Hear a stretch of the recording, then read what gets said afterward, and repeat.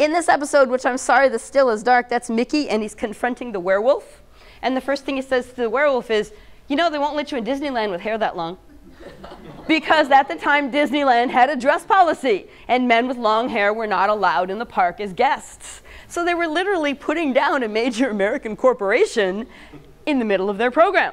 And they got away with it. And he did that 2 or 3 times across. I would find it in 2 or 3 other episodes. There'd be a joke about long hair is going to keep you out of Disneyland. So it made me wonder if at any time any of them had attempted to go to Disneyland with their children and not been allowed in. I have not found proof of that, but I wonder why they were particularly mad at Disneyland. I don't know. And then, of course, often they would do things like this. Micky said, Peter, I've got an idea. And then the little light bulb, and Peter would say, wait, let's hear Micky's idea. So often they were speaking to the audience, which was a particular thing that we've talked about. Seinfeld gets credit for and whatnot. But these guys did it very early on.